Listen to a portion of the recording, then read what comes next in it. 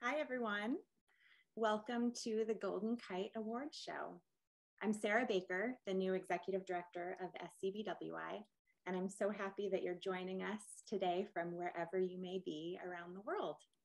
I'm speaking to you from the Catskills in New York, and I want to acknowledge that the land where I speak from belongs to the Haudenosaunee and the Mohican peoples. Thank you to our ASL interpreters, Jenny Kamen and Lynn Kelly.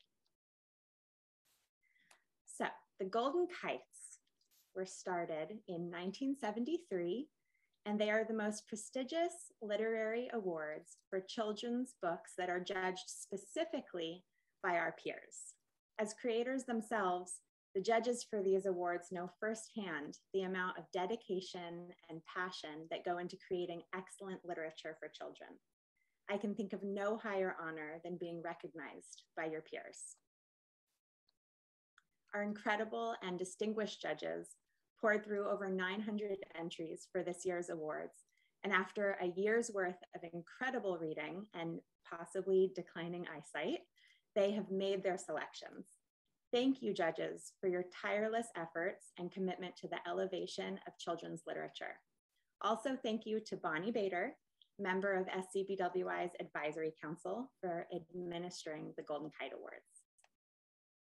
We have awards tonight for the categories of picture book text, picture book illustration, nonfiction text for younger readers, nonfiction text for older readers, middle grade fiction, illustrated book for older readers, and young adult fiction. The Sid Fleischman Award for Humor will be announced in conjunction with our summer conference.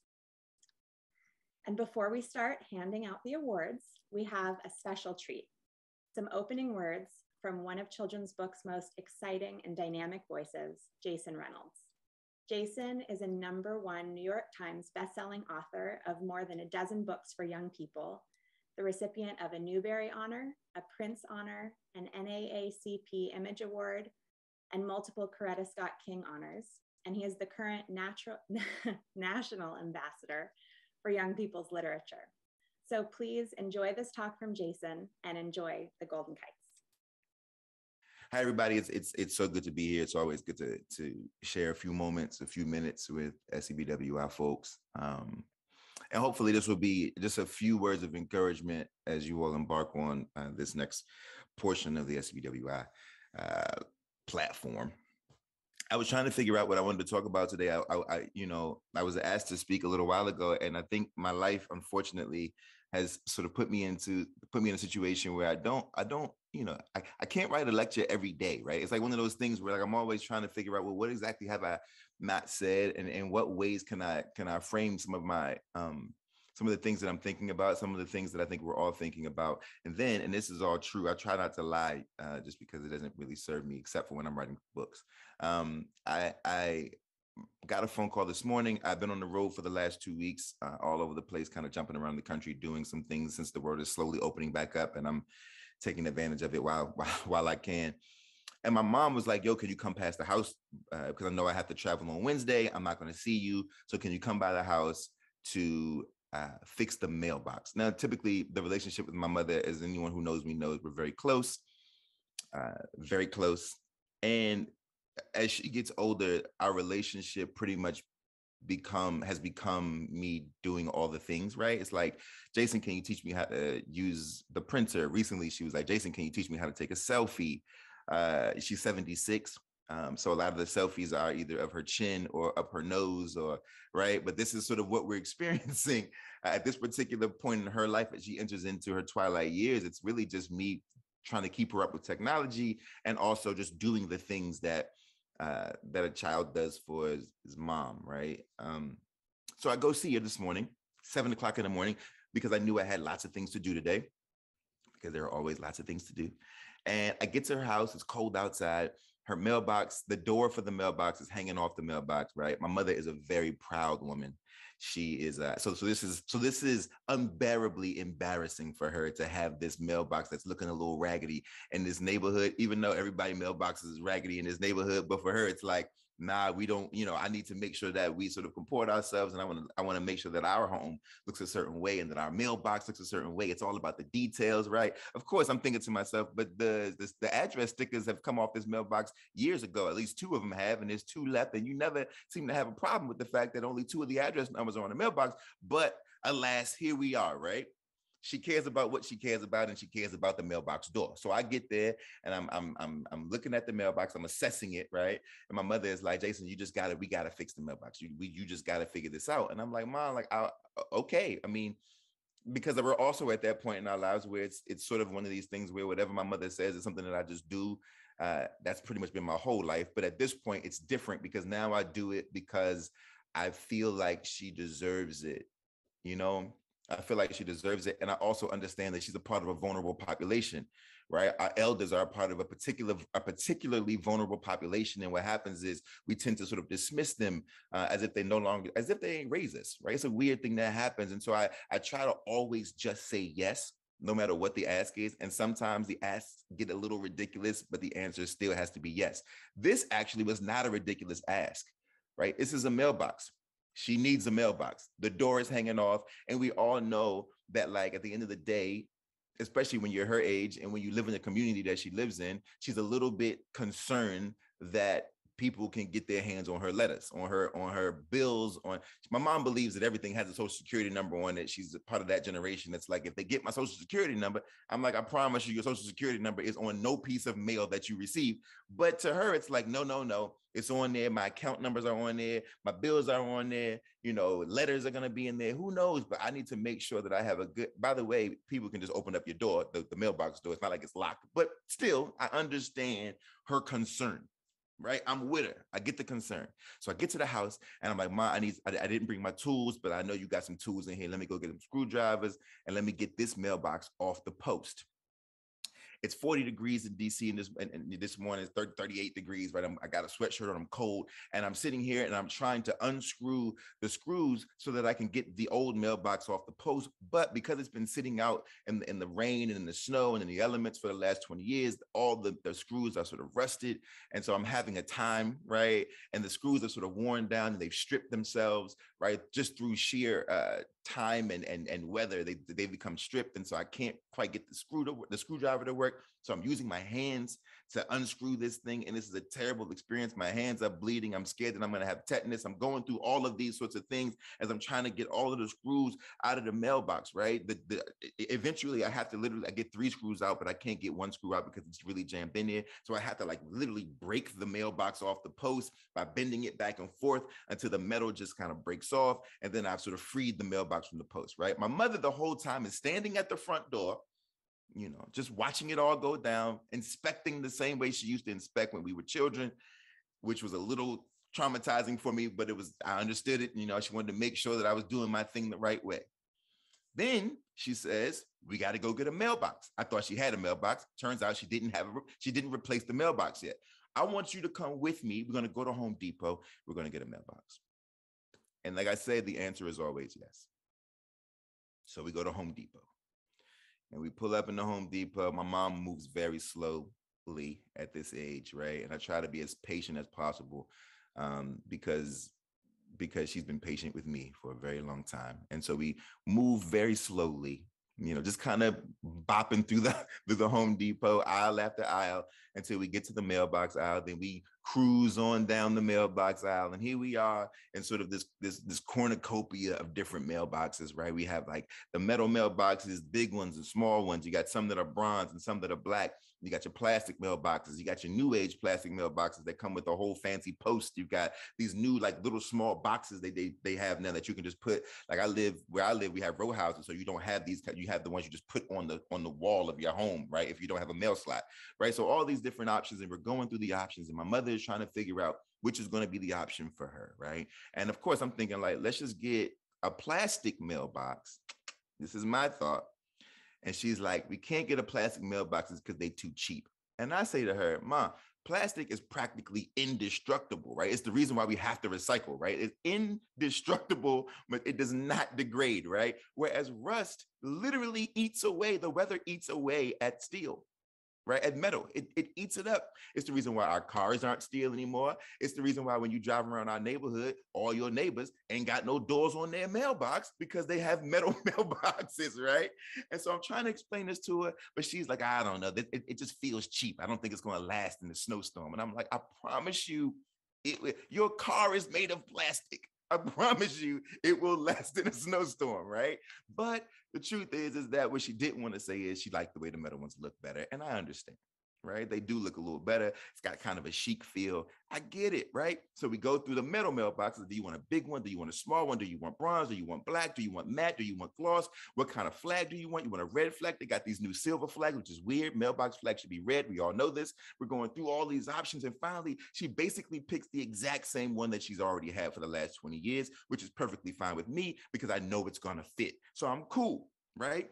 I get the box, then we have to go to another aisle to get screws because what you don't know is that mailboxes don't come with anything but the box. I think this is a travesty. And to all the mailbox companies, this is something that should be rectified, but it is what it is, right? And my mom's going back and forth about the plastic, still about like the plastic is not as good. And I'm like, Mom, you being real flippant about plastic, but these companies are companies for a reason. They're working for a reason. Somebody has thought this through, but whatever, right? She's going on as we walk down the aisle. She's in my ear about the plastic and how I'm wrong and et cetera, because my mother can be petty sometimes. And it is what it is. We get to the screw section and I got to figure out which screws are the right screws. Fortunately for me, I brought the rusted screws with me, right? And so I showed it to the lady. The lady helps me find something close enough. We get to the register.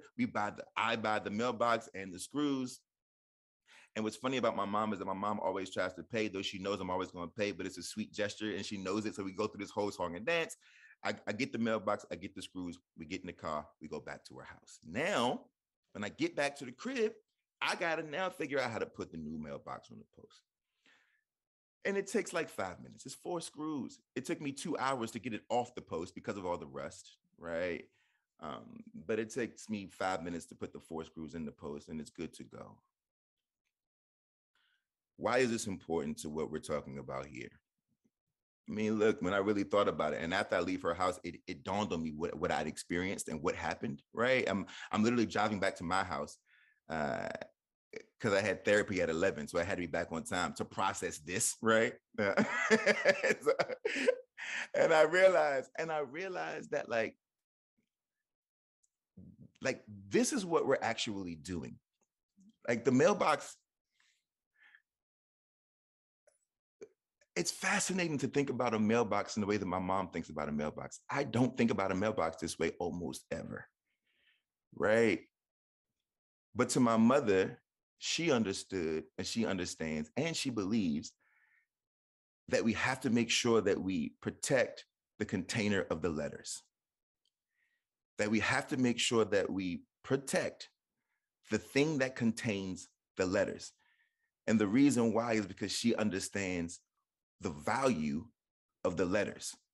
And so for her, it's like, well, I got to have a good mailbox and I got to make sure that I take care of this mailbox, that I get that I swap them out when I need to get a new mailbox, and that it functions the way it's supposed to function, because inside that mailbox are things that directly impact my life.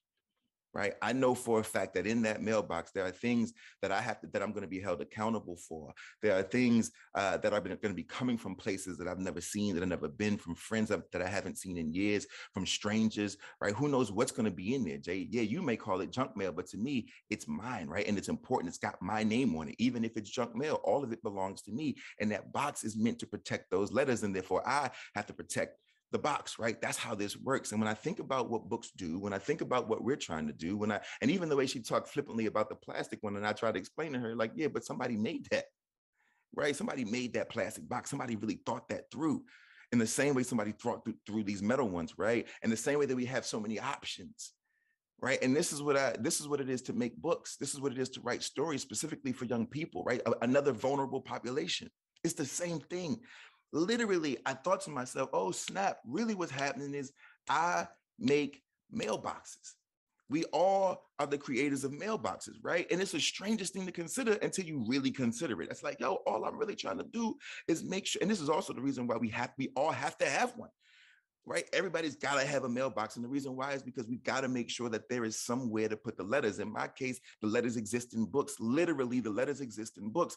I mean, when you really think about like what it meant to receive a piece of mail as a child, and how everybody, when you're young and you get a piece of mail, why it means so much to you. And the reason it means so much to you is because you believe, number one, that you're important enough to be thought about, right? And number two, that somebody has sent you something from somewhere that you've never been, perhaps.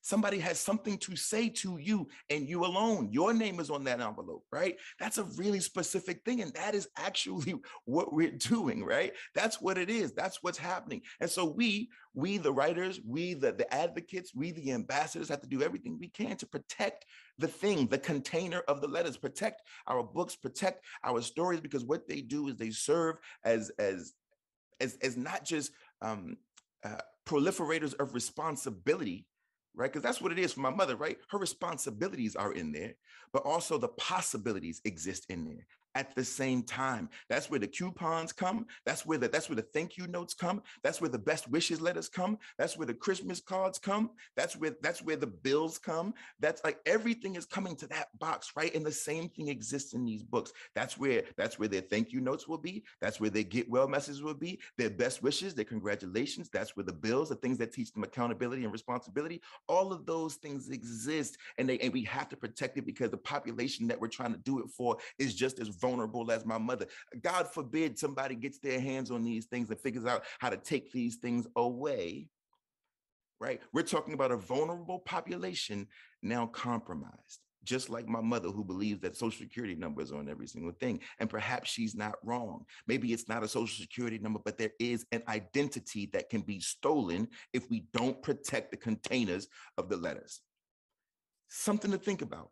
Right. I now got to call my mother and thank her for putting me through all that this morning. But as you all go on with your day, I hope it adds a little extra oomph to what it is that we've all signed up for. Right. We all signed up to make mailboxes, to protect mailboxes, to swap them out when they've gotten old and rusty, and to make sure that they're never taken away. Right. To protect the vulnerable and every letter that exists for them. And I hope that works for you. I hope you feel me on that. It's another strange message for me. At some point, somebody will put together a library of all my really strange lectures and talks. But for this one, in this moment, it feels particularly valuable to me in this moment. And I hope it feels just as valuable to you all. Thank y'all.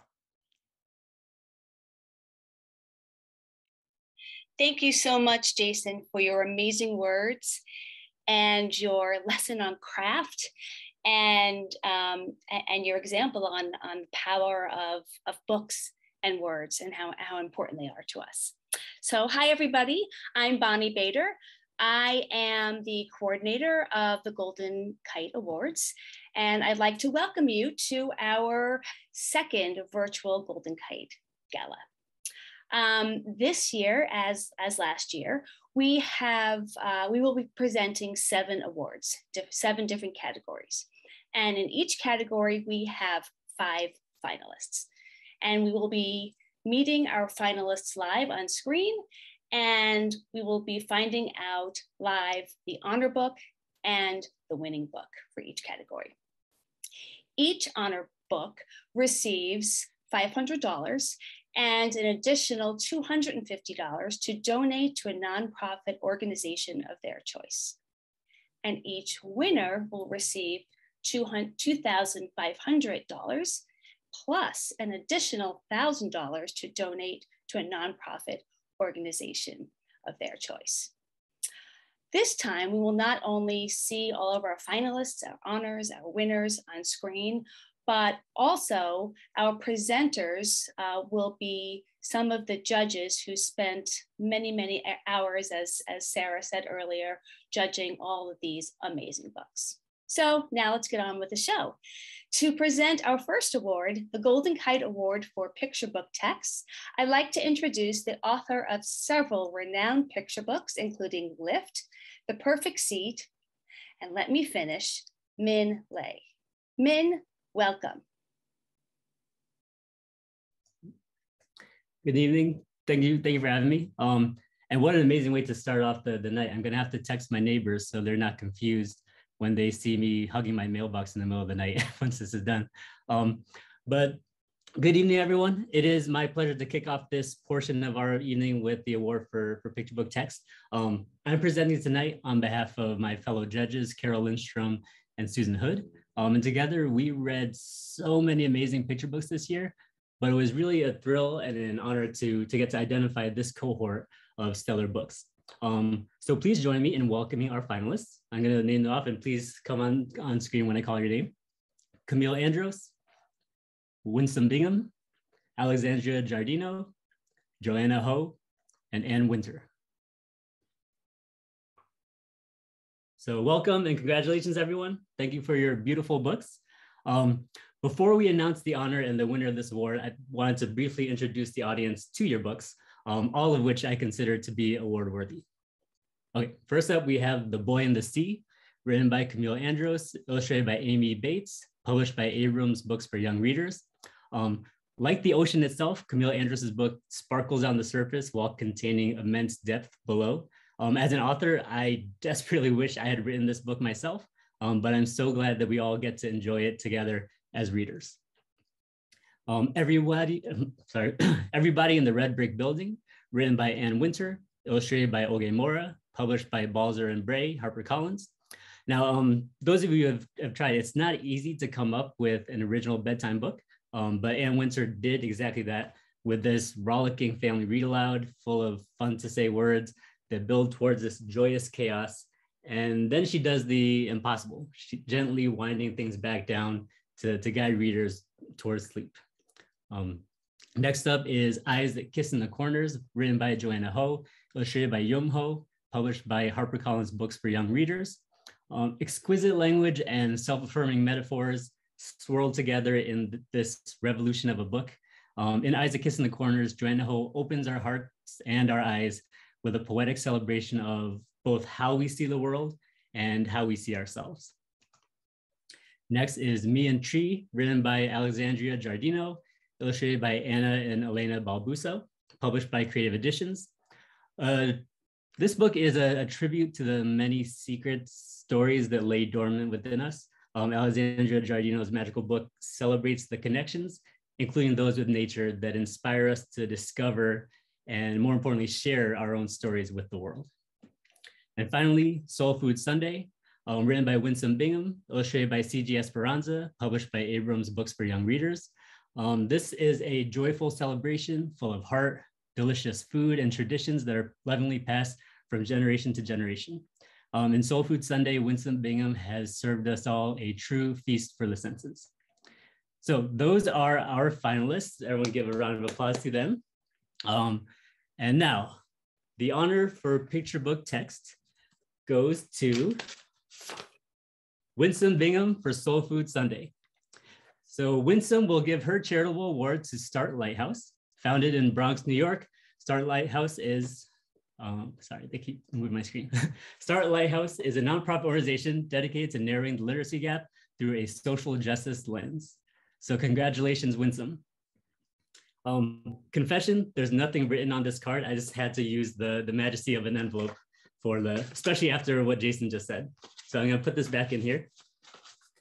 Okay, now, without further ado, the winner of the Golden Kite for picture book text is Joanna Ho for Eyes That Kiss in the Corners. So Joanna will give her charitable award to First Book, a national nonprofit social enterprise dedicated to ensuring educational equity as a path out of poverty. So congratulations, Joanna. Wow. Thank you so much for this award. I'm beyond honored and so deeply humbled. I never could have imagined this moment when I was sitting in the folding chairs at my first SCBWI conference. I had registered very last minute after someone looked at one of my first manuscripts and told me I should probably learn the craft. And she suggested I register for my local conference just a week away. At this and future SCBWI conferences, I heard talks that lit fires within, met fast friends, critique partners, and so many members of this warm and supportive writing community. Creating a book and putting it into the world is truly the work of a team. I am so grateful for the wide net of people who catch, hold, sustain, and lift me on this journey. Thank you to my critique partners who've helped me to grow from the very beginning. Never-ending thanks to my agent, Karen Wiseman, who never gave up on this story, even after it didn't sell for over a year and a half, who conveys her belief in me and my story so deeply that I always feel free to explore my heart. Thank you to my editor, Clarissa Wong, who made me cry and change my life with her first email, who sees my words and knows how to guide them to speak my soul. And thank you to the entire Harper team. I feel so lucky to work with each and every one of you. My deepest thanks to Young Ho, whose brilliant and beautiful illustrations added layers and meaning to my words and brought them to such vibrant life. To my family, Amma, Mom and Harv, Dave and Emily and Ning, my rascals, Carter and Isla, you are my everything. Every moment of love in this story is inspired by you. Prior to publication, I used to pray that Eyes That Kiss in the Corners would find at least one child, one reader who needed it. I could not have imagined how widely it would be read. Thank you to Sharnae Gordon of Here We Read, who hosted the cover reveal that started it all. To the readers, parents, educators, librarians, booksellers, and people who championed this book and shared it widely. That it continues to be shared shows me how hungry, starving even, the Asian community is for stories about people like us.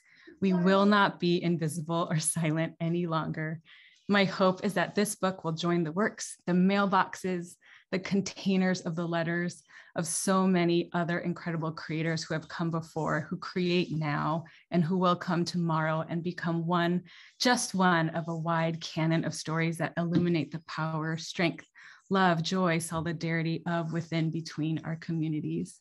And this is one reason I chose firstbook.org as my nonprofit. First Book works towards educational equity by providing new books to youth in schools and communities who have been historically underserved and marginalized. They are the reason I was able to revamp my school's entire library and offer new worlds to students and staff. They are the intersection of my worlds of education, writing, and equity, and I know they are making a difference. Thank you so much to SCBWI for this award, for donating to this organization, and for supporting storytellers in this community and craft that will change the world. Thank you so much, Joanna, and congratulations again. And congratulations also to Winsome and all the rest of the amazing finalists. Now, to present the Golden Kite Award for Picture Book Illustration, I'd like to introduce the illustrator of several wonderful picture books, including Poppy Takes Paris and the Little Wing series, as well as the illustrator and author of Penguin Cha-Cha, Christy Valiant. Welcome, Christy. Hello, thank you. And I'd like to thank my fellow judges in the picture book illustration category, Katya Chien and Frank Morrison. We had a lot of fun looking through all these books. So now I'd like to welcome the Golden Kite Award finalists for picture book illustration to turn on their cameras. We have Misha Archer, Stephen Costanza, Lewin Pham, Adam Rex, and Raul III. Raul, I apologize that I can't roll my R's, so I can't pronounce your name properly. So we had over 280 submissions in our category. So there were so many wonderful books. Great job, SCBWI members. Our top 5 finalists are Gladys the Magic Chicken, illustrated by Adam Rex, written by Adam Rubin, published by G.P. Putnam's Sons Books for Young Readers. From the end papers to the characters and expressions to the color choices and the perspectives, these illustrations were created by a master. Next up, we have King of Ragtime, the story of Scott Joplin, illustrated and written by Stephen Costanza, published by Athenaeum Books for Young Readers. The illustrations bring the biography to life with gorgeous shapes and colors that bounce like ragtime music. Each spread is a new dynamic design. Next up, we have Outside Inside, illustrated and written by Lewin Pham, published by Roaring Brook Press. This book captures the power of unity beautifully through the pandemic. And so the illustrations really show everything from the somber, muted inside times that we had to the bright, beautiful outside times when we come back together. Next up is Vamos, Let's Cross the Bridge, illustrated and written by Raoul III, colored by Elaine Bay, published by Versify. These illustrations are truly unique and original in its visual language, bold style, beautiful compositions, and unique point of view. Next up, we have Wonder Walkers, illustrated and written by Misha Archer, published by Nancy Paulson Books. These stunning detailed collages are majestic and full of wonder. They pull you in to see our whole world in a brand new way. So out of these wonderful books, the book we chose to be our honor book is Wonder Walkers by Misha Archer. Oh, I'm supposed to pull it out of the envelope like I saw Min do. I grabbed an envelope, so. Wonder Walkers by Misha Archer. Congrats, Misha. Misha will give her charitable award to Barbershop Books, whose mission is to inspire Black boys and other vulnerable children to read for fun through child-centered, culturally responsive, and community-based programming and content. And now, okay, here's the envelope again. Our book we chose to be the winner of the Golden Kite Award for Picture Book Illustration is King of Ragtime, The Story of Scott Joplin by Stephen Costanza. Congratulations, Stephen. Stephen will give his charitable award to Musical Bridges Around the World, a nonprofit performing arts organization with the mission to celebrate our shared humanity by providing access to global arts for all. Well, thank you, Christy, so much. This is really quite unbelievable. So I have some notes here I'd like to share with you right now. And I also brought my piano along too. So first of all, thank you to everybody at the Society of Children's Book Writers and Illustrators, and to all my peers and colleagues here today.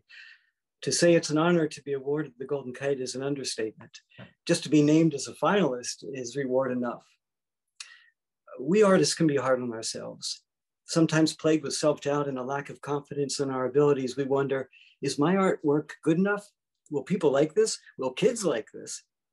Well, while self-validation must ultimately come from within oneself, it certainly doesn't hurt when validation like this comes along. So again, thank you everybody for this wonderful, wonderful, great honor.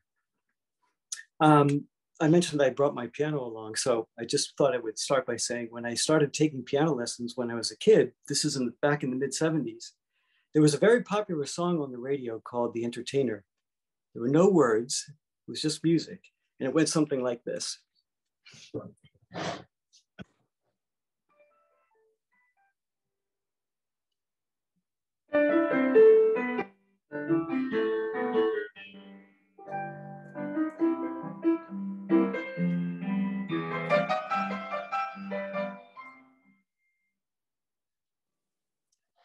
Sure, it might sound familiar to some of you. Some of you have probably even played this song. But to a kid who was taking piano lessons, especially at that time, it was a rite of passage. If you could play The Entertainer, you were definitely cool. Well, whether I was cool or not, it didn't matter. I fell in love with Scott Joplin's music, and suddenly I needed to learn as many of his pieces as possible. And I wanted to know more about the man. Fast forward about 20 years to 1998, with a folio of illustrations and a few book dummies under my arm, I flew to Los Angeles to attend the annual SCBWI conference and to have my portfolio reviewed there. My career hadn't yet begun, and I was both thrilled and nervous in anticipation of who among the several established illustrators would review my work. It was my great fortune to be reviewed by none other than Ashley Bryan, who, as you know, only recently passed away. It was the beginning of a long and wonderful friendship. As Ashley was only a few hours' drive from my home, it was easy to visit him in person. And anyone who has known Ashley would agree, especially if you are an artist, he was much more than your friend. He was mentor, champion, and advocate. His generosity, his laugh, his guiding hand is on every page of King of Ragtime, the story of Scott Joplin. And it is to Ashley that I dedicated the book. Now, just a little bit on Scott Joplin. He wrote that song, The Entertainer, in 1902. He wrote in a style of piano music known as ragtime. While Joplin didn't invent ragtime, he was in fact so good at it that in his day, he was known as the king of ragtime writers. Ragtime introduced mainstream America to the simple but radical trick of syncopation, that displacement of the beat which causes a propulsion, a swinging of the hips, a feeling that anything might happen. Joplin's innovation in ragtime laid the foundation for much of the 20th century music. First blues, jazz and swing, then R&B and rock and roll. In hindsight, we can see it as the first great impact of African-American culture on American society. Scott was born in Northeast Texas just 4 years after Lincoln issued the Emancipation Proclamation, the first generation of African-Americans born into the promise of freedom. In this book, I wanted to focus on Scott's early days. I wanted to share with readers his remarkable story. He left a great legacy, not only of music, but a great legacy of bravery and determination in the face of extreme adversity. I wanted to know, who was Scott? Who was this quiet kid born into a generation of hardworking people, rising up from the ashes of enslavement and forging a new life in an often hostile world? Who was this musically gifted kid who grew up on a sharecropper's farm, only later to be crowned a king, the king of ragtime writers? And what about Florence, his mother, who I believe to be the single greatest influence on his life? Who was she? All of this and more was what I wanted to convey in this book. It was not always easy, but nothing could have prevented me from doing this book.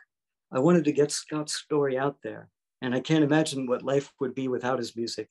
It was a dream come true to see it published and the reward of a lifetime. And I thank you all again so much for this great honor. Thank you. Thank you, and congratulations, Stephen. And also congratulations to Misha and the rest of our finalists. Now, to present the Golden Kite Award for nonfiction text for younger readers and the Golden Kite Award for nonfiction text for older readers, I'd like to introduce the author of many honored nonfiction books, including Sonny Rollins' Plays the Bridge, Strange Fruit and Dark Ways, and Strange Fruit and Dark Was the Night, Gary Guglio. Welcome, Gary. Thank you very much, Bonnie. I actually like the title that you came up with there for a second. Strange Fruit and Dark Ways. I thought that was really wonderful. It's a new book you could write. So it's a new book I could write just next putting year. it out there. I love it. I do want to thank you for inviting me to be here. And thanks also to my author colleagues, Debbie Levy and Christina Suntornvat, for their tireless devotion to the cause of reading over 100 nonfiction books in younger and older categories.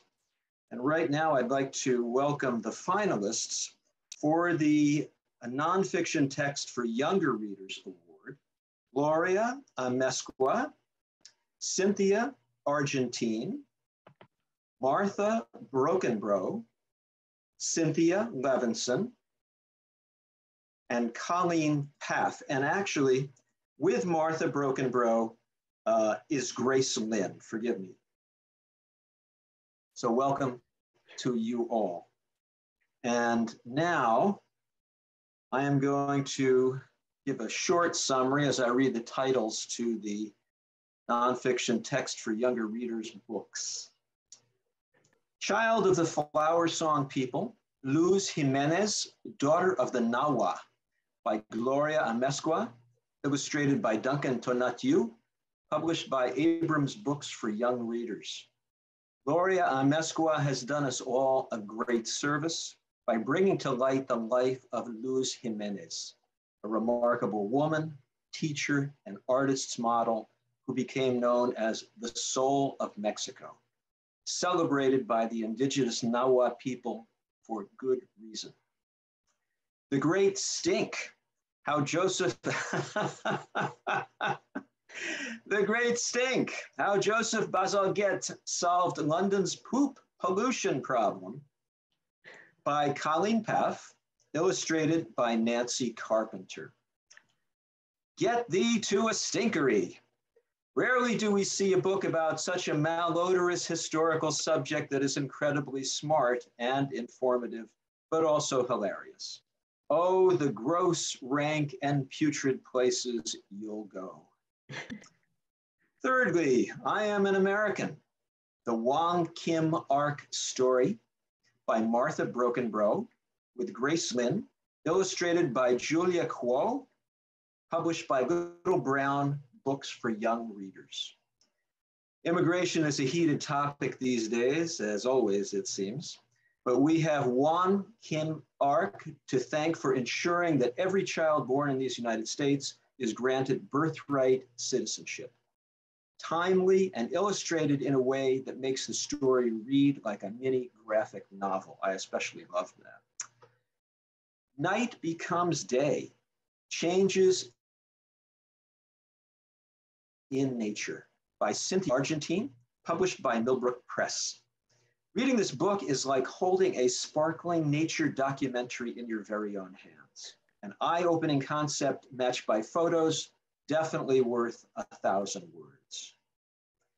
And The People's Painter, How Ben Shahn Fought for Justice with Art by Cynthia Levinson, illustrated by Evan Turk, published by Abrams Books for Young Readers.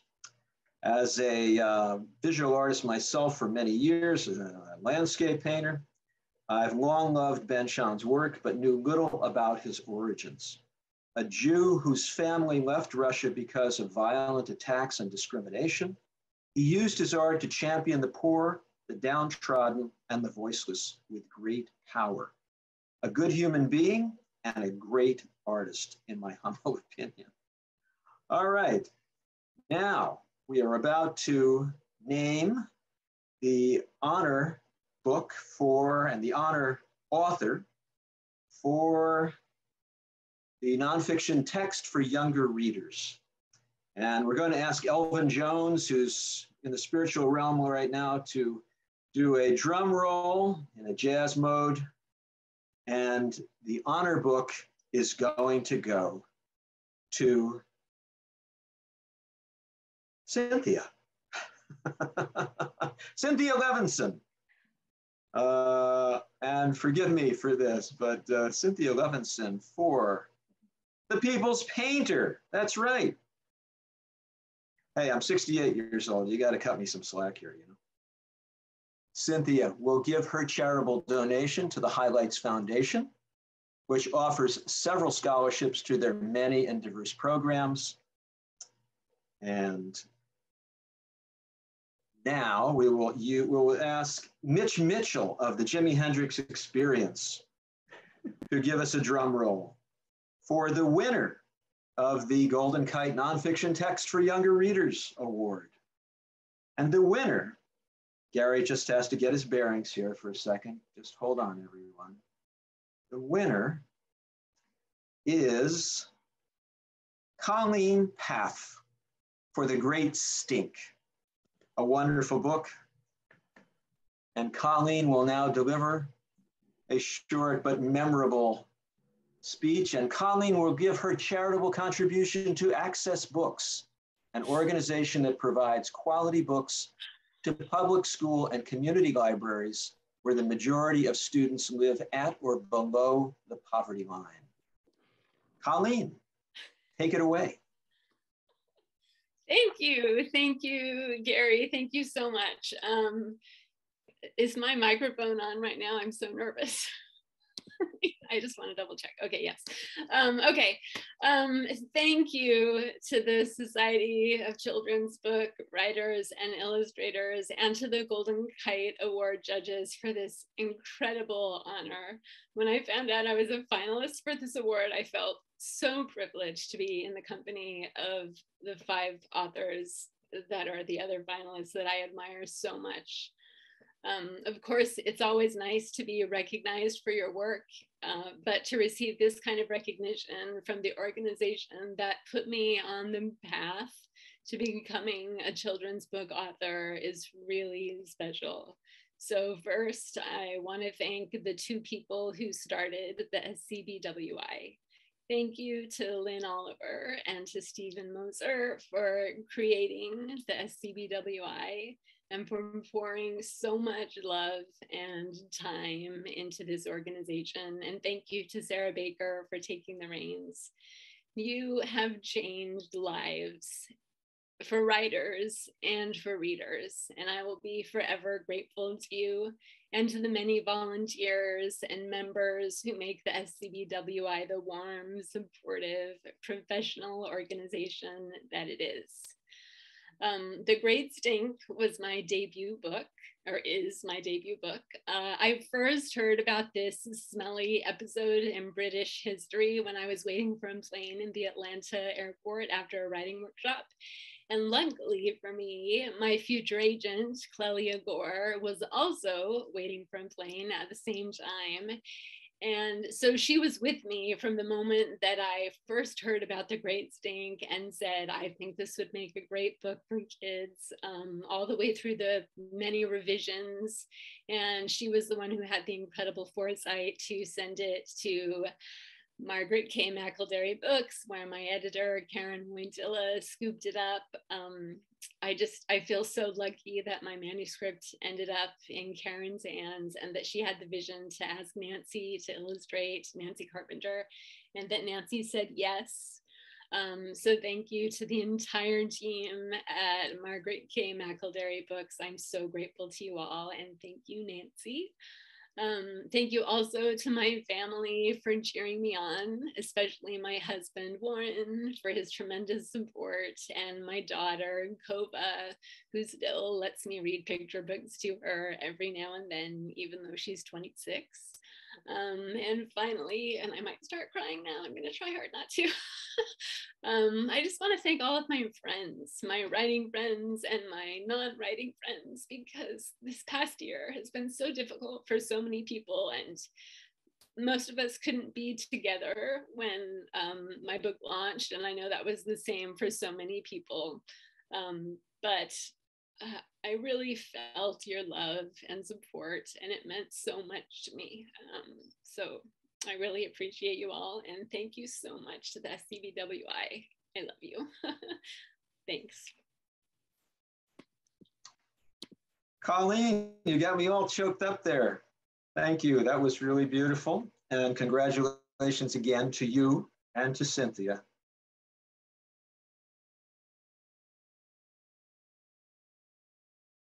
And now we're going to move on to the nonfiction text for older readers.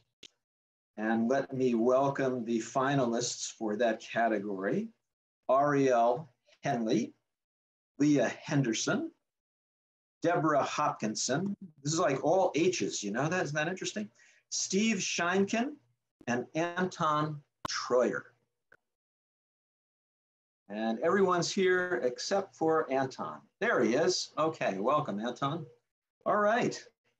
So now we're going to look at the books themselves. Everything you wanted to know about Indians but were afraid to ask.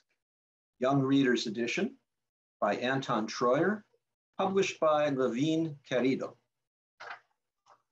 Oh, yes, forgive me. Yes, okay. Anton Troyer has succeeded admirably in puncturing myths, opening minds, and allowing us all to feel more human as he answers both, excuse me, as he answers both nagging and delicate questions about Native peoples with great humor and insight. We all agreed that this book is a much needed game changer. A Face for Picasso. Coming of Age with Cruzan Syndrome by Ariel Henley, published by Farrar, Straus, and Giroux Books for Young Readers. Ariel's book is a true miracle of persistence, compassion, and honesty. An exploration of truth and beauty, what it means to be a bright spirit living in a physical body, and a testament to the power of self-love grown within a devoted family. Fallout, spies, super bombs, and the ultimate Cold War showdown. Just what we all need right now, by Steve Scheinken, published by Roaring Brook Press. As hair-raising as today's news might be, it's of some comfort to read how we've been here before. Russia and the US squaring off on the international stage until cooler heads prevailed. This book actually gave me hope. Stay tuned. Together We March, 25 protest movements that marched into history by Leah Henderson, illustrated by Tyler Fader, published by Athenaeum Books for young readers. This book blew me away, a treasure of masterfully written histories of the many protests that have changed society as well as people's minds throughout the world. For caring young readers of conscience who want and hope to advocate for justice one day. And we must not forget Holocaust Stories of Survival and Resistance by Deborah Hopkinson, published by Scholastic Focus. As someone who has been the recipient of great love and support from Jewish friends and family throughout my life, this book particularly hit home. The powerful and heartfelt stories of those who survived the great Holocaust of modern times with integrity and wisdom intact. All right, for nonfiction text for older readers. Okay, and that book is, and that author is, Anton Troyer, For Everything You Wanted to Know About Indians, but Were Afraid to Ask. Congratulations, Anton, well deserved. Anton will give his charitable donation to MAIBA, M-A-I-B-A, a nonprofit organization of American Indian attorneys, law students, and officers of tribal courts. The organization also welcomes non-Indian attorneys and law students who are interested in Indian law. I am so thrilled to be honored with a Golden Kite for everything you wanted to know about Indians, but were afraid to ask. I was not expecting this, but I am so excited to be part of this community. There are so many people to thank. You know, the team at Levine Carrito has been amazing. Arthur Levine for believing in the work and reaching out to me. Nick Thomas really did a lot working with me on the text and images and working with me on the cover. Jana Schmieding, who actually custom beaded the cover that was photographed for the book. Antonio and everyone else at Levine Carrito has been just absolutely amazing. I've been thinking a lot, you know, as I worked on this book and then its subsequent reception, which has been kind of overwhelming, about the young people that we are reaching out to and serving of all races and backgrounds. And I just think it is so critical, the work that everyone is doing to bring the Golden Kites into being and all of the networking between all of the wonderful artists and authors, because it has done a lot to elevate marginalized voices and to help all of us better see and understand the world that we all live in and that our young people will be navigating for the rest of their lives. I chose the Minnesota American Indian Bar Association as a recipient for the philanthropic gift because my mother had a really kind of, to me, stunning experience. She grew up in extreme poverty in the center of the Leech Lake Reservation.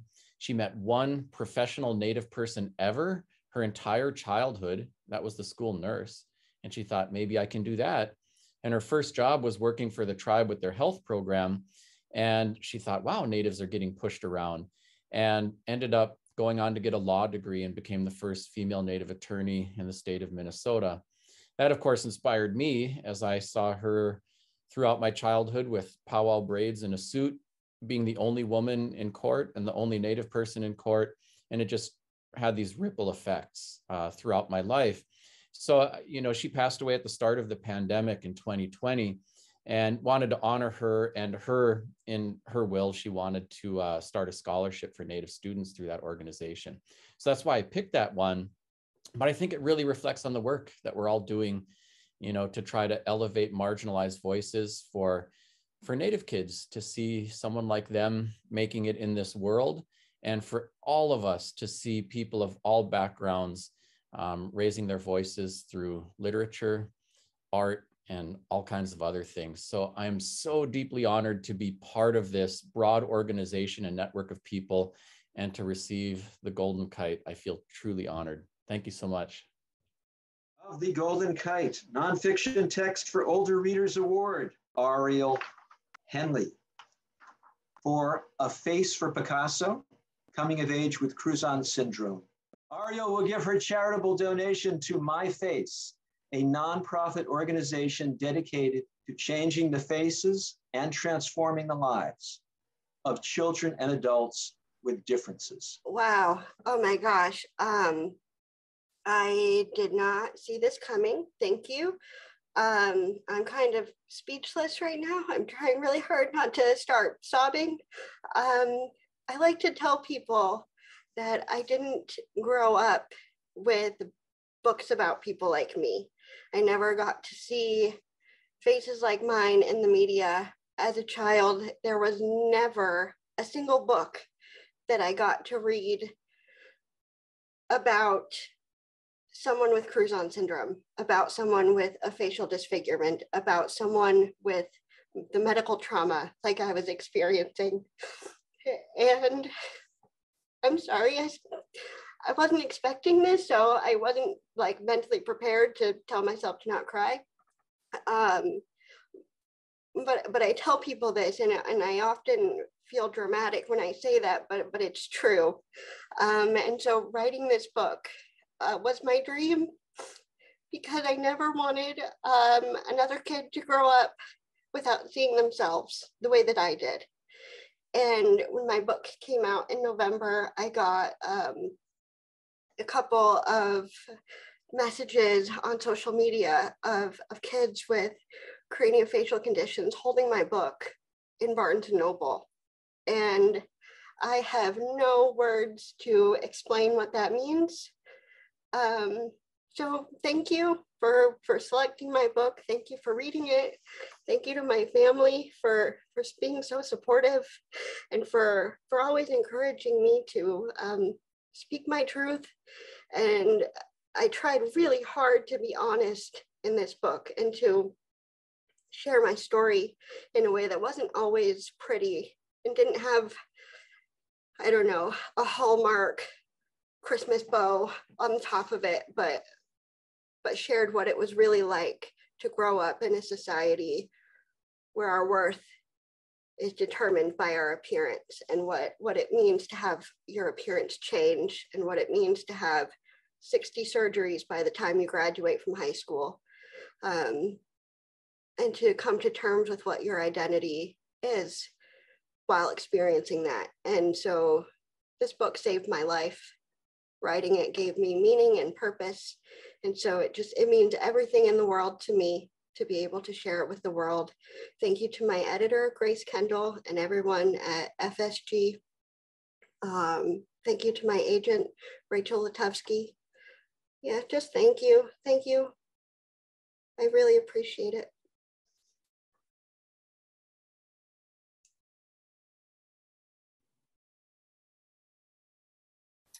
Congratulations, and thank you so much to Ariel, to Anton, to Colleen, and to Cynthia. Now to present the Golden Kite Award for middle grade fiction, I'd like to introduce the award-winning author of many books, including Fat Kid Rules the World, The Next Great Jane, and Pieces of Why, K.L. Going. Welcome, K.L. Hello, thank you so much for having me here this evening. It's an honor to be here. And I don't know about all of you, but this is going to be a very expensive night for me because I feel like I need to buy every single book that's been listed so far. And I bet there's a lot of us who feel that way. So first of all, I'd like to welcome the middle grade finalists to turn on their cameras. Adriana Cuevas, Sundi T. Frazier, Supriya Kelker, Victoria Piontek, and Rajani Laraka. And before I begin the announcements, I'd just like to take a minute to thank my fellow judges, Joel Parker Rhodes and Debbie Michiko Florence. This was really a daunting task. There were so many great books to read. But working with two such lovely people made it so much easier. So thank you to my fellow judges. And now the Golden Kite finalists for middle grade fiction are Better with Butter by Victoria Piantek, published by Scholastic Press. Better with Butter represented the perfect union of kid appeal and meaningful themes. Any child with anxiety will relate to Marvel's struggles, yet the story was told with humor and hope, celebrating bravery in every form. Cuba in My Pocket by Adriana Cuevas, published by Farrar, Straus, Giroux Books for Young Readers. Cuba in My Pocket is awash in sensory details that bring both Kumba's original home in Cuba and his new home in Florida alive. One of my fellow judges said, "This story is everything. It made my heart ache for every immigrant child coming to the US hoping for refuge." Mighty Inside by Sundee T. Frazier, published by Levine Corrido. This book is a celebration of friendship between two unforgettable characters. The 1955 setting allows the reader to explore themes such as institutional racism, the incarceration of Japanese people, the brutal murder of Emmett Till, the power of communities coming together, and yet nothing overpowers Melvin's journey to find his own unique voice. Red, White, and Whole by Regine Laraca, published by Quiltree. Red, White, and Whole is a beautifully written and incredibly emotional story that never loses sight of hope. This 1980s coming-of-age novel in verse celebrates love of all kinds, that which we find through our parents, extended families, friendships, romantic relationships, and through the many communities to which we all belong. Strong as Fire, Fierce as Flame by Supriya Kelkar, published by Two Books. Strong as Fire, Fierce as Flame, set in 1857 India, features a young heroine who readers will root for from beginning to end. The story kept us in suspense, and we loved the theme of female empowerment. The main character has a huge character arc, moving from a desire for safety to taking life and death risks for a cause that she believes in. So congratulations to all of the finalists. And now the Golden Kite honor book is Cuba in My Pocket by Adriana Cuevas. Congratulations, Adriana. Adriana will give her charitable award to Lambda Literary's LGBTQ Writers in Schools program, which provides critically necessary, safe spaces for students to talk about great books, queer life, and how to thrive as an LGBTQ person. And now the moment we've all been waiting for, the Golden Kite Award winner for the category of middle grade fiction goes to Red, White, and Whole by Regine Laraca. Regine will give her charitable award to the World Literacy Foundation, a global not-for-profit that works to lift young people out of poverty through literacy. Congratulations to all of you. Oh my goodness. Okay. Thank you so much to SCBWI and the Golden Kite Committee for this incredible honor. I can't tell you what it means to me that you chose Red, White, and Whole, this book of my heart, as the winner of the 2022 Golden Kite Award for middle grade. Congratulations, first of all, to all my fellow finalists, Victoria, Adriana, Sundee, and Supriya. I love your books and I'm honored to be among you. Thank you to my critique partners, most of whom I met because of SCBWI, without whom I never could have written a thing. Thank you to my agent, Brent Taylor, the best publishing partner in the world. Thank you to my incredible editor, Alexandra Cooper, and Rosemary Brosnan, and everyone at Quiltree Books who published this book so beautifully and have supported it in every way. So Red, White, and Whole is about a girl who feels torn by all the different things she is: Indian and American, daughter and friend, powerful and powerless. And when I wrote it, I poured so much of my heart and true emotion into it that I was truly terrified that no one else would want to read it and that no one would care about it, even if they did read it. And then somehow we sold it quickly and spectacularly to the perfect home. And I felt that all my literary dreams had come true in February 2020. Well, you all know what happened to the world right afterwards. My job as a doctor changed overnight. And over the last 2 years, we have all dealt with so much loss. And my own family has dealt with separation and hospitalizations and death. And in the face of such difficulties, I wondered whether it was okay to celebrate things like the publication of books, even one that meant as much to me as Red, White, and Whole. But then I reflected on all the good that has happened in the midst of these trying times. More time with those that we love, the recognition of what is truly precious in our lives, and moving towards justice and understanding and peace. And at the urging of my family and friends, I let myself celebrate when the book came out. In the midst of these strange times, I just want to touch a little bit about and talk about contradictions, not trying to change or fix them, but acknowledging them and holding them, because in many ways, that is what Red, White, and Whole is all about. It's about being different things and experiencing love and joy and pain, wondering whether you belong or if you belong anywhere, about experiencing the worst thing you can imagine and somehow finding a way to go on, about feeling divided, but finding a way to be whole. All you need to do is look at the diversity on our beautiful planet to recognize that we are all different from one another. And stories help us celebrate those differences.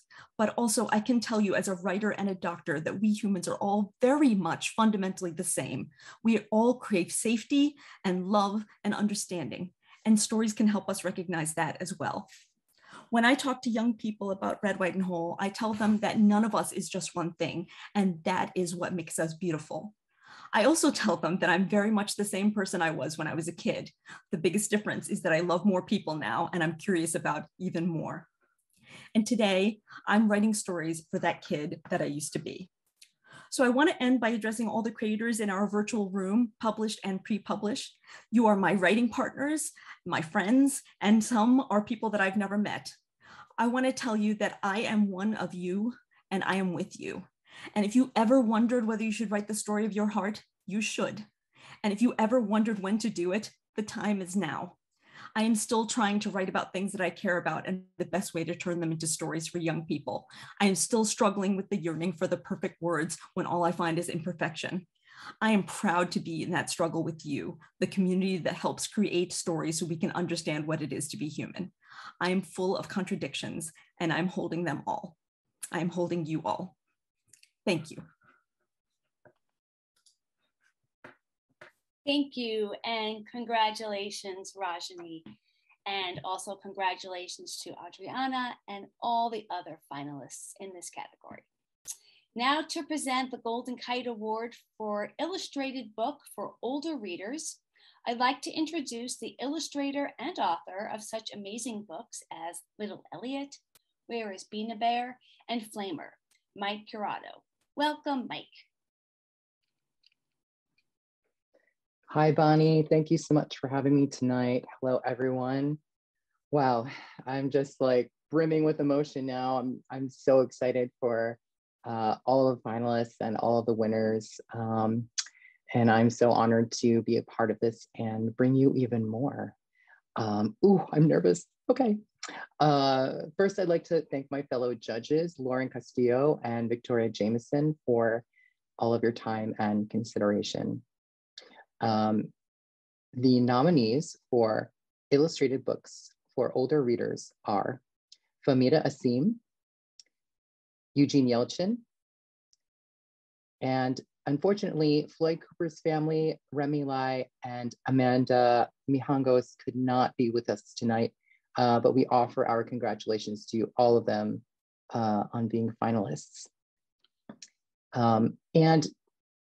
Eugene and Famida, are you with us on screen? Yes. Okay, great. Yes. Hi. Hi, okay, I see you all now. Thank you. Now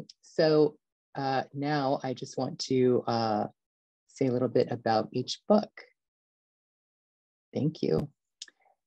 The nominees are The Genius Under the Table, written and illustrated by Eugene Yelchin, published by Candlewick Press. Drama, Family Secrets, and a KGB spy in his own kitchen. How will Yevgeny ever fulfill his parents' dream that he become a national hero when he doesn't even have his own room? And I'm sorry, that was supposed to be Yevgeny. Sorry, Eugene. With a masterful mix of comic timing and disarming poignancy, Yelchin recounts in hilarious detail his childhood in Cold War Russia as a young boy, desperate to understand his place in his family. Whimsical spots in graphite bring this story to life. Picasso, written and illustrated by Remy Lai, published by Henry Holt and Company, Books for Young Readers, an imprint of Macmillan. This beautifully illustrated graphic novel is the story of an unexpected friendship between the loneliest girl in class and the coolest canine in town. Joe befriends an adorable basket-toting dog and is mistaken as his owner. Excited to make new friends, Joe reluctantly hides the truth, but what starts as a Chihuahua-sized lie quickly grows Great Dane-sized when animal control receives complaints about a dog roaming the streets off-leash. With Picasso's freedom at stake, is Joe willing to spill the truth and risk her new friendships? Samira Surfs, illustrated by Famida Asim, written by Roxana Guidro, published by Kokila, an imprint of Penguin Random House. Samira Surfs is the story of an 11-year-old Rohingya refugee living in Cox's Bazar, Bangladesh, who finds strength and friendship in a local surf club for girls. This tender novel in verse follows Samira's journey from isolation and persecution to sisterhood and from fear to power. Famida's striking black and white spot illustrations pull us into Samira's world. The Sea-Ringed World, Sacred Stories of the Americas, illustrated by Amanda Mijangos, written by Maria Garcia Esperon, translated by David Bowles, published by Levin Carrillo. 15,000 years before Europeans stepped foot in the Americas, people had already spread from tip to tip and coast to coast. Like all humans, these Native Americans sought to understand their place in the universe, the nature of their relationship with the divine, and the origin of the world into which their ancestors had emerged. The answers lay in their sacred stories. Amanda's gorgeously illustrated motifs accompany each ancient tale. And finally, Sprouting Wings, illustrated by Floyd Cooper, written by Louisa Jagger and Sherry Becker, published by Crown Books for Young Readers, an imprint of Random House Children's Books, a division of Penguin Random House. The inspirational and true story of James Herman Banning, the first African-American pilot to fly across the country, comes to life in this picture book biography. James always dreamed of touching the sky, but how could a farm boy from Oklahoma find a plane? And how would he learn to fly it? None of the other pilots looked like him. In a journey that would span 3,300 miles, take 21 days, and inspire a nation, James Herman Banning proved that you can't put barriers on dreams. As always, Floyd's art gives the heart wings. We will always be grateful for his contributions to children's literature. And now, the honor for the illustrated books for older readers goes to Eugene Yelchin for The Genius Under the Table. Eugene will give his charitable award to the Dream Builders Project, whose mission is to ultimately make the world a better place through social campaigns and raising awareness and funds for genuine nonprofit organizations. Congratulations, Eugene. And now, the winner of the illustrated books for older readers goes to Famida Asim for Samira Surfs. Famida will give her charitable award to the Rohingya Children's Projects, a grassroots volunteer-led nonprofit that gives educational and vocational training to young Rohingya refugees while also providing them with supplies, resources, and community awareness programs. Congratulations. And now a few words from Famita. I wasn't prepared for this. Okay, so I'd say I'm speechless, but I actually did write a speech just in case. First of all, thank you to the Society of Children's Book Writers and Illustrators. It's my honor to be a part of this community that's dedicated to bringing compassion and joy to children around the world, including to kids like Samira, refugee children that millions of them around the world need. I'm sorry. Okay, just,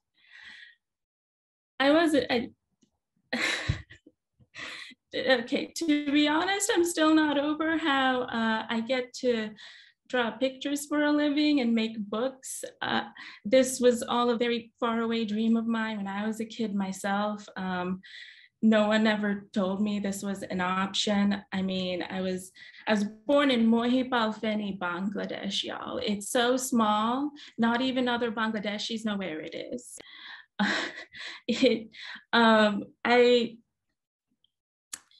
But that just makes all of this mean so much more to me. Like I'm shaking. It is amazing to be recognized by people and an industry that I love and look up to that have accepted me. I'm filled with so much gratitude, so I'm gonna get right to it. I want to thank the writer of Samira Serves, Ruxana Gidros. Thank you for being so empathic. And I want to thank my faithful art director, Jasmine Ribeiro, my wonderful editor, Joanna Cardenas, and the rest of our team at Coquila. And I, of course, want to shout out my agent, Lily Garamani. You are always looking out for me. You're why I'm here. And I'd love to thank my bestest friends in the world, Ayu, Claire, Annette, and Julia. They've been my friends since I was 10 years old, and if it weren't for them believing in me, I wouldn't have been able to believe in myself and really be here and make these stories for you. So thank you everyone who really stuck it out for me. Excuse me, I'm gonna mute myself and I'm gonna go cry in another room. Thank you, and congratulations, Famita, and also congratulations to Eugene and the other finalists in this category. To present our final award, the Golden Kite Award for Young Adult Fiction, I'd like to introduce the author of several notable novels, including Tell Me How You Really Feel, This Is All Your Fault, and Not the Girls You're Looking For, Amina May Safi. Welcome, Amina May. Hello, everyone. It is so lovely to see everyone. I have been trying really hard not to cry while everyone has these gorgeous, heartfelt speeches because I knew I was going on last and I didn't want my mascara to run, but it's been a little difficult. I was talking with my fellow judges when we were deliberating about how beautiful it is to get to celebrate books and get together and celebrate books. And thank you all for being here. Thank you to my fellow judges, Amy Spalding and Bill Koenigsberg, who made the following readings and deliberations such a joy to do. Thank you to all of the candidates who made reading all of these books this year so wonderful. We had our work cut out for us in the best way. The Golden Kite Award finalists for young adult fiction are Olivia Abtahi, Jared Reck, Pamela N. Harris, Sheba Kareem, and Melinda Lowe cannot be here with us, but we offer her congratulations as a finalist. All right, everyone on. There we are. Y'all ready?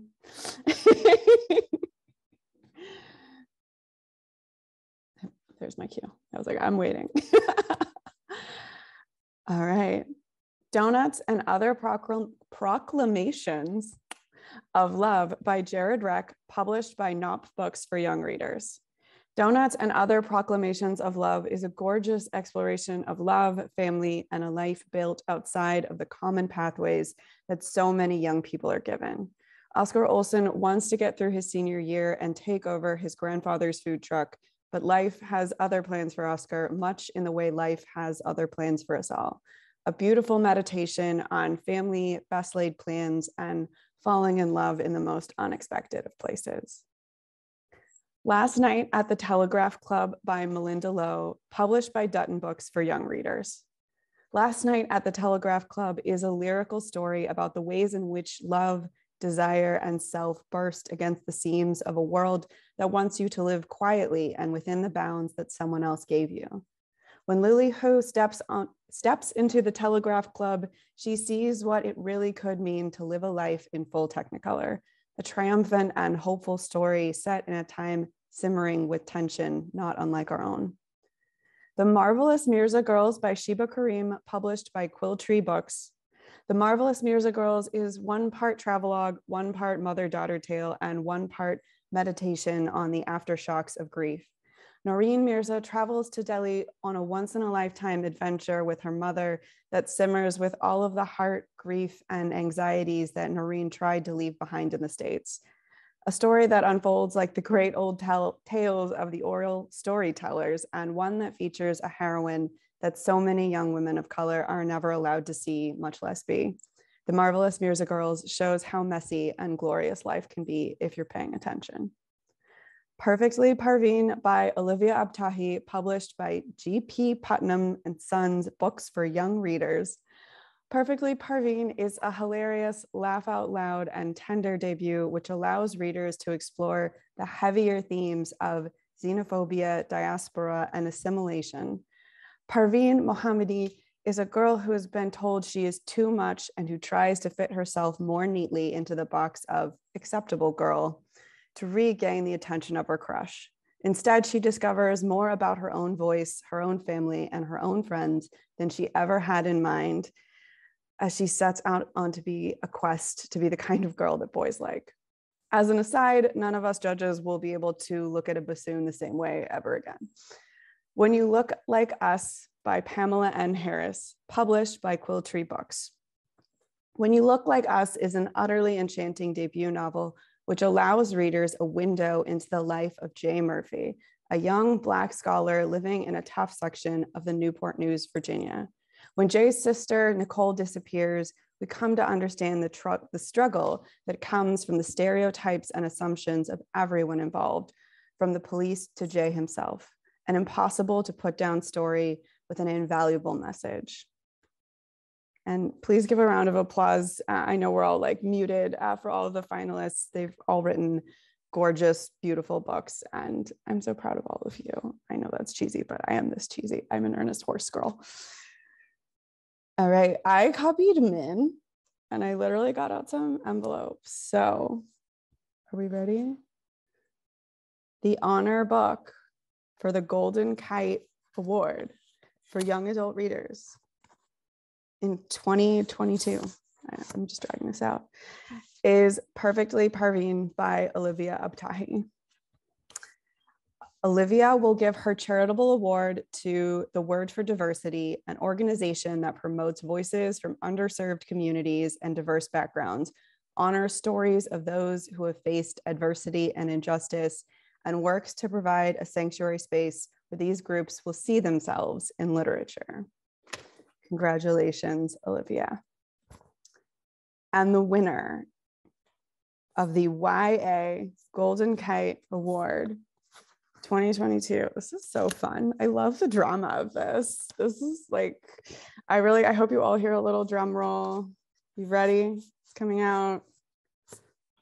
When You Look Like Us by Pamela N. Harris. Pamela will give her charitable award to the Down Syndrome Association of Greater Richmond, a nonprofit organization that benefits the lives of individuals with Down syndrome and their families through individual and family support, education, community awareness, and advocacy. And now we'll get to hear from Pamela. Congratulations. I'm sorry, I'm shaking. I was just texting my cousin and I was like, okay, well, I'm ready to eat like my cookie dough ice cream because the night is about to be over. I did not expect this. Okay, I have to pull up something to say. When I found out that my debut novel, When You Look Like Us, was a finalist for the Golden Kite Awards, I was beyond thrilled. SCBWI has been an integral part of my writing journey. I still remember flying to LA and attending my first SCBWI conference over a decade ago with said cousin that I just mentioned. As someone in the world of academia, I'm a frequent flyer of the conference scene, and my experiences have not always been so pleasant. But SCBWI felt different. My fellow attendees welcomed me with open arms, and the authors and agents and editors were so approachable, not nearly as scary as I imagined that they would be. I remember being inspired by presentations from Matt De La Pena and Kwame Alexander and the Judy Blume. Their words made me feel like maybe my dreams of being a published writer weren't so far-fetched. And now here I am, being recognized alongside brilliant writers that I admire. I wrote When You Look Like Us to bring necessary attention to missing Black girls whose cases are too often ignored, dismissed, or downplayed. I wanted them to know that they matter, that their stories and their experiences and their lives matter. I also wrote this novel so that people who look like me or my characters can see themselves on the pages, and so that everyone who does not look like us could gain a little bit more empathy for Black and brown children. I want to thank SCBWI for not only helping my dreams come true, but for also helping me lift the voices of Black children and teens. Thank you to Biana Siniscalchi and Andrew Eliopoulos for helping me mold and shape this story to what it is now. Thank you to Karen Chaplin and Rosemary Brosnan for wanting to continue making magic with me. Thank you to my first agent, Sarah LaPala, for not giving up on me after almost a decade on this roller coaster ride together. Also, thank you to my current agent, Natalie Lacasille, for putting up with all my anxiety and insecurities. I want to give a special thank you to my mom and my cousin Marquita and my best friend Raquel, who I know are watching. They have been by far my biggest cheerleaders in my life. So I just want to thank you guys for always having my back. And thank you for supporting the Down Syndrome Association of Greater Richmond, who have been an excellent resource and support system for my son and me. That's it. Thank you all so much. Thank you and congratulations, Pamela, and congratulations also to Olivia and all the other finalists in this category and all the winners and all of the honorees and all of the finalists. I have to say that I am really happy. I put on waterproof mascara because all the speeches just brought me absolutely to tears. And now I'd like to welcome back Sarah Baker. Thank you, Bonnie. I'm verklempt. This was amazing. I'm so happy for everyone. Everyone at SCBWI is so proud to be able to showcase these amazing books and these amazing creators. It's been a fantastic evening. Thank you so much to everyone who's joined us, and congratulations again to all of the finalists, honors, and winners. All of their books are available to purchase at the scbwibookshop.org site. And let's all keep making books and protecting those letters and those mailboxes for young people everywhere. Have a wonderful night. Thank you.